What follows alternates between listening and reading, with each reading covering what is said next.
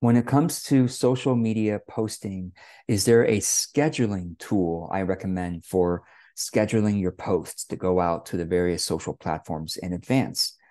All right.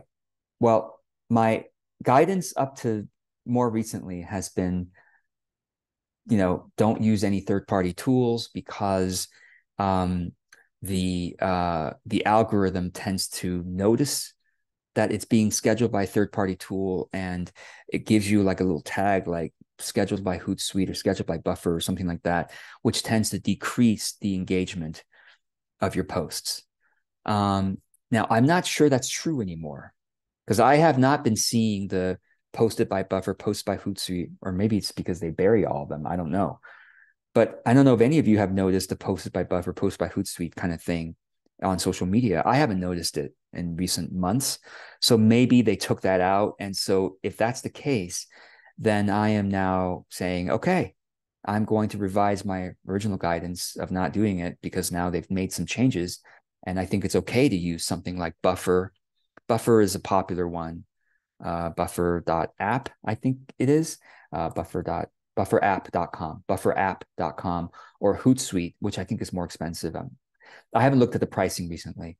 Those are the two old school originals, which I think are still doing quite well. I'm sure there are a dozen other good social media scheduling tools that some of you watching this are using. And so please comment below if you use a social media third-party scheduling tool like a Buffer, Hootsuite, or a CoSchedule, or there's a bunch of ones, right? Recur Post, there's a bunch of them.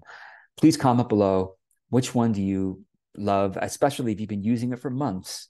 If you're using it for at least 3 months and you've noticed it has not decreased your social media visibility on your post reach, let us know. I'd love to know because, like I said, I do it the old school way. I do it through, if I'm writing a Facebook post, even if I'm scheduling it, I'll do it through the what's now called the Meta Creator Studio or Meta Business Suite or whatever it is called these days. I use the official tools from the platforms themselves to schedule. If I'm scheduling a LinkedIn post, I use LinkedIn to schedule it. If I'm scheduling I don't know if Twitter can schedule, but anyway, YouTube obviously can schedule, upload a video and schedule it for several days from now. So I right now am still using the platforms themselves to schedule because of the original, effect of how the algorithm depresses the visibility of those posts.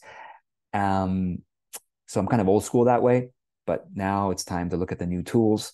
Soon, before long, AI will be taking over a lot of this in terms of the scheduling tools and even the creation of the posts, which concerns me of the authenticity, originality. But anyway, this is my call to action for you to comment below. Those of you who are using those tools and really liking them, comment below with your experience. Thanks.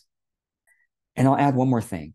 Whenever you use these tools, they usually, again, I haven't looked at these tools for a while, but let's say I'm making a post and I want to go on Facebook and Instagram and LinkedIn and YouTube and Twitter, whatever. Okay.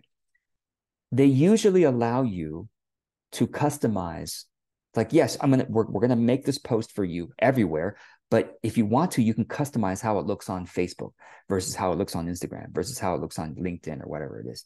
And you might want to consider customizing it a little bit, meaning that each of these platforms has a different feel to it, has a different etiquette. For example, I don't use hashtags on Instagram.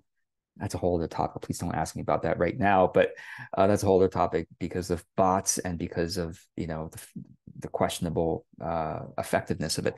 But hashtags on LinkedIn are more effective in my opinion and experience. And so it's like if I were putting a post on both Instagram and LinkedIn, I would not use hashtags on Instagram, for example, but I would customize a LinkedIn post to use just 1 to 3 hashtags that I've researched and whatever. So I talk about hashtags if you're curious.